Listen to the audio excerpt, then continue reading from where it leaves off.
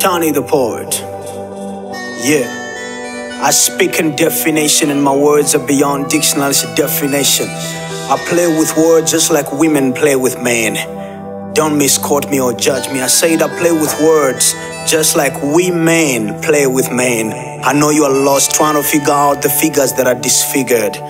This poetry is entitled The Shadow of Your Presence. Yes, the shadow of your presence.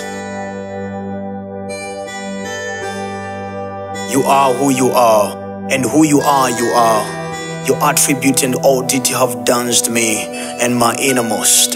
Tender-hearted but loudly spoken, you create massive explosion. But still remain still, amicable and exquisite beyond my detaining.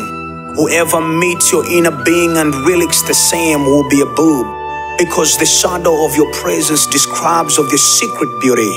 Yes, you're beautiful. Your creation and your existence is a mystery only to them that have known you and your unfading wisdom. You speak of your creator and his internal creation, life after death. Yet others grumble about reincarnation, recycling of life. Anyway, that's another subject for another day. Getting back to the matter. Your footprints are unseen, but your voice is unforgettable.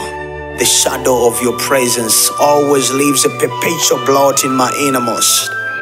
From the day of your conception, birth and existence, it will always perpetuating be a fugitive. Your birth has no launch or end.